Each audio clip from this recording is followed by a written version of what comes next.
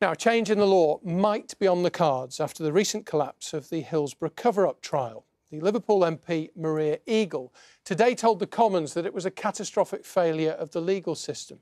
The Justice Secretary says that he is considering a compulsory duty of candour for those giving evidence to public inquiries, the so-called Hillsborough law. Here's our Merseyside reporter, Andy Gill.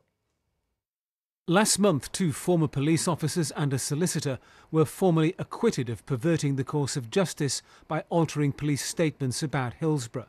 That was because the judge ruled that the original inquiry into what happened was an administrative process and not a process of justice. And in the Commons today, a Liverpool MP asked the Justice Secretary for an urgent response.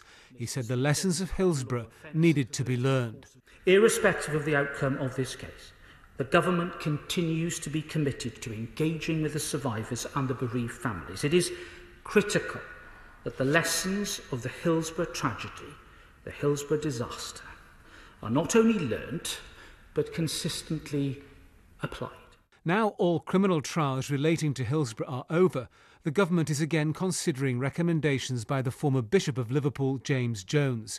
He said public bodies should have a duty of candour when things go wrong, and victims should have access to publicly funded legal representation.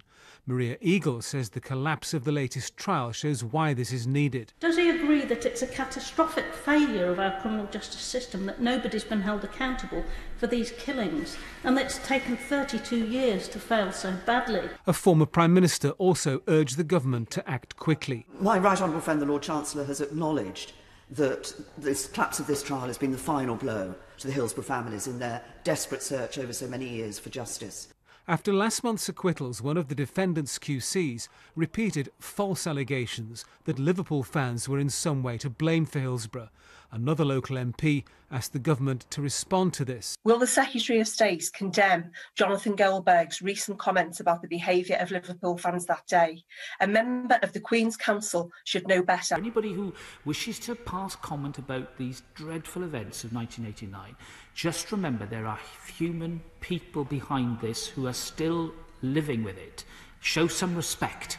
New inquests 5 years ago said the 96 had been unlawfully killed and fans were not to blame. Andy Gill, BBC North West Tonight, Liverpool. Well, let's stay with that story because Figen Murray, whose son Martin Hett was murdered in the Manchester Arena attack, responded to our tweet about the Hillsborough story a little earlier. She is backing Maria Eagle's plan. She said to have someone there who can be helpful in accessing information would be a massive lifeline for families who are affected. A lack of important information, Figen added, can be devastating.